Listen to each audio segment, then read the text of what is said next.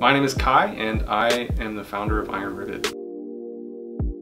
I got into leatherwork in college. I started designing bags and other utility goods after I was struggling to find things for myself that were both elegantly designed but also minimal and durable and long-lasting. Just didn't seem like people did all of those things in one place. So I just started this company after I graduated.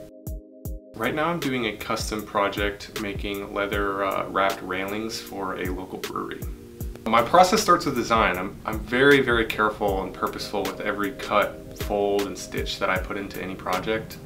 And from there it's really just drawing, prototyping, using the prototype, trying to flesh out mistakes and consistencies, and then it's that process over and over again until I'm happy with the results.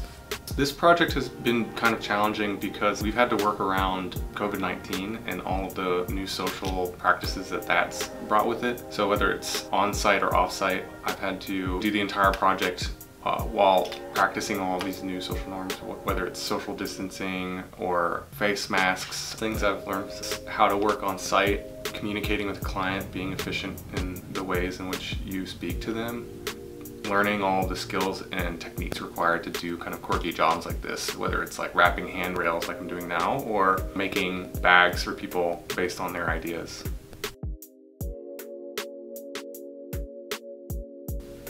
This particular job took about 3 days, but every project is different, so some projects can take hours and some can take weeks or months.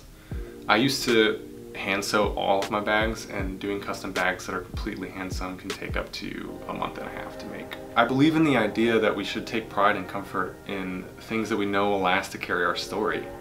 Every scratch and stain and mark, it's unique to each person and each piece.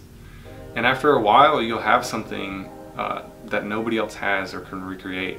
Something that is kind of an extension of you, instead of something that was just going to go into the garbage.